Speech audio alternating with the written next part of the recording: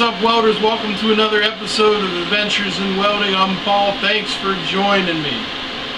In this episode, we're going to be using the Eastwood MIG 250 and another one of my 5-way practice joints. We've got the open root butt joint, T-joint, lap joint, corner joint. And the last time we did this, we did it in the horizontal position. Today, we're going to be doing it in the vertical position. I've got 025 wire in here. My settings are 18 volts and about 215 inches per minute on the wire speed, about 25 CFM on the 75-25 gas. Got my torch set with about 3/8 inch stick out. Let's get set up and do it. The outside corner joint. This is going to be a vertical up. Simple weave. Ain't nothing to it but to do it, right?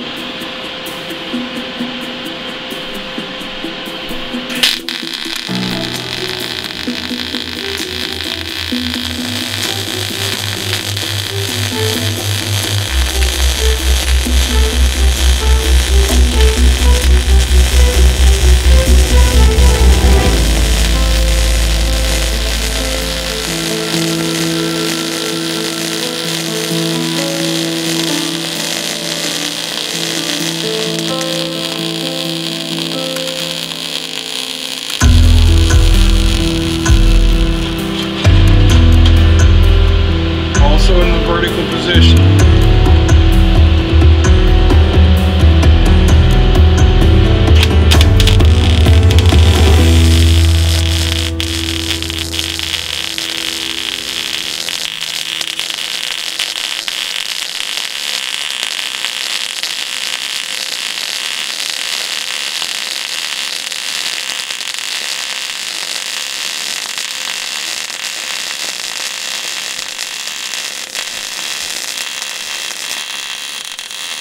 Our T-joint or corner joint, and I'm going to increase my amps and my volts just a tiny little bit so I can get some good penetration in there.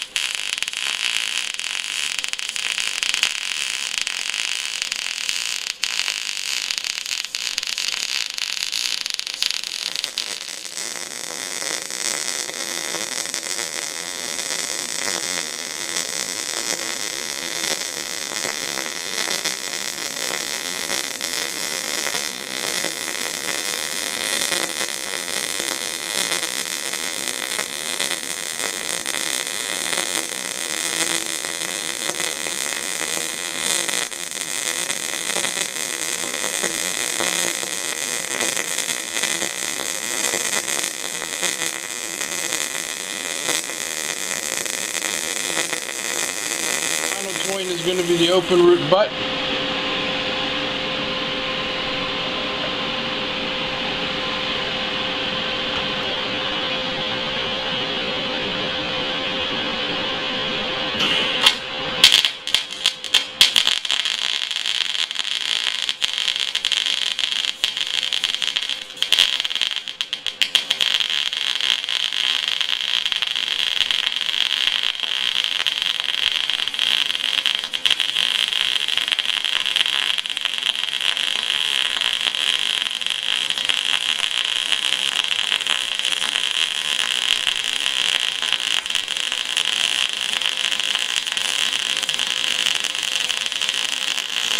Looking at our outside corner joint, you see I have a little stop and start there.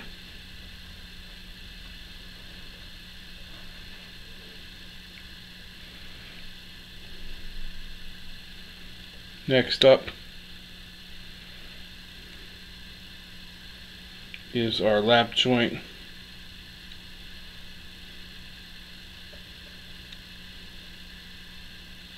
Not bad. Then we have our fillet joint.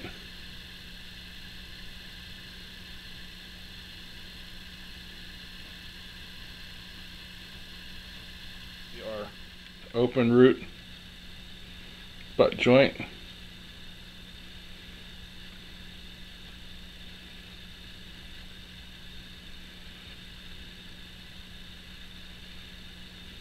There's the inside of our corner joint. Good penetration, as you can see. And there is the back side of our open root butt. Not quite getting it in the penetration department. If we can get in close, I think the camera can see that.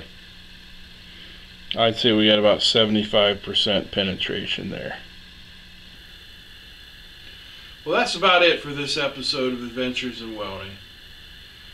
We tackled some MIG welding in the vertical up position using the Eastwood MIG 250. That's quite a powerful welder. Runs on 115 or 220.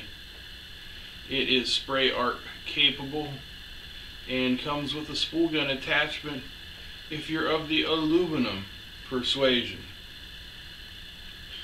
Now, I don't want to beg, but you see on there on my YouTube page, I've got a little patronage thing. If you guys want to kick in $1 or $2, steel gets a little bit expensive, and if you like these videos, kick in $1 or $2.